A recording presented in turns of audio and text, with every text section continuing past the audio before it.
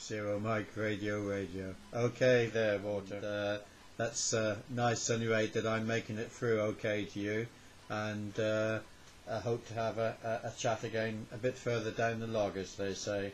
WX here is again a very cloudy day, rain about, and it seems to be like that across a lot of the European countries at the moment. It's a second-hand FT890 and all the trimmings that go with it, and I'm delighted to be back on radio again, Water. Pass it back to you for the finals, and then I'll clear and let some others have a chat with you. DK5DR from Golf Zero Mike Radio.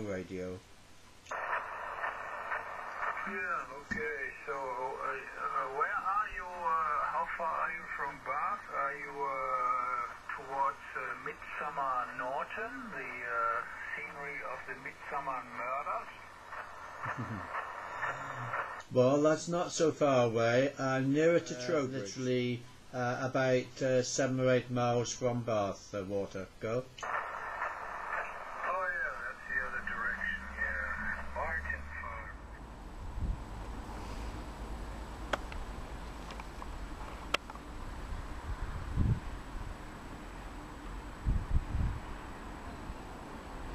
The EZ antenna is inside the roof space. The EZ NFED is run through the roof rafters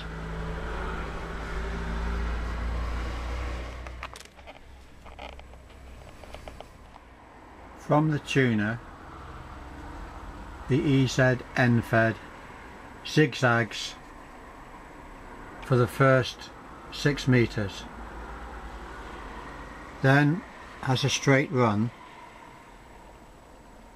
for the next 6 meters,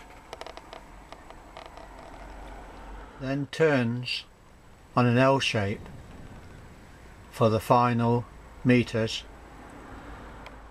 Installation of the EZ wire is fairly simple. The SG tuner is supplied with a 12-volt DC supply. 20 meters of coax cable then runs down to the ground floor shack from the 1 to 9 annum.